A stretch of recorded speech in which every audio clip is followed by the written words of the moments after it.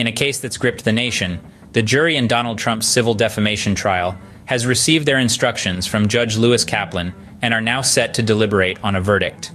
The scene was tense, the air thick with anticipation. The former president, an imposing figure, remained in the courtroom during the rebuttal from E. Jean Carroll's attorney, a departure from his previous behavior.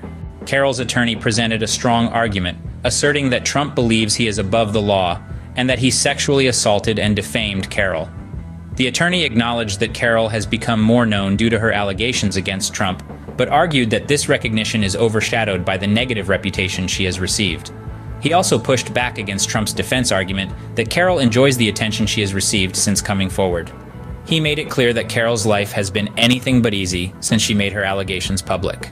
On the other side of the courtroom, Trump's attorney presented a contrasting argument. They suggested that Carroll's allegations had allowed her to return to the lavish lifestyle she once enjoyed. They reiterated that Trump has consistently denied the allegations.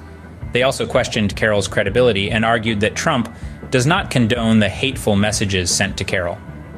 However, this argument was met with a stern admonishment from Judge Kaplan, who accused Trump's attorney of violating his instructions and warned of potential consequences. In a surprising move, Trump returned to the defense table after briefly leaving during Carroll's attorney's presentation.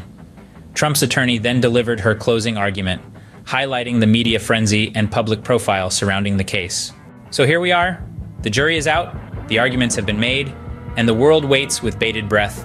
Will the former president be found guilty in this civil defamation case, or will he be exonerated? Only time will tell. This trial has been a roller coaster ride with twists and turns at every corner. It has shown a spotlight on issues of power, credibility, and the rule of law. In summary, this trial has been a clash of narratives, a battle of wills. On one side, Carroll's attorney argues that Trump believes he is above the law and has sexually assaulted and defamed Carroll. On the other, Trump's attorney argues that Carroll's allegations have given her a lavish lifestyle and questions her credibility. Now the decision rests in the hands of the jury. As we wait for their verdict, one thing is clear.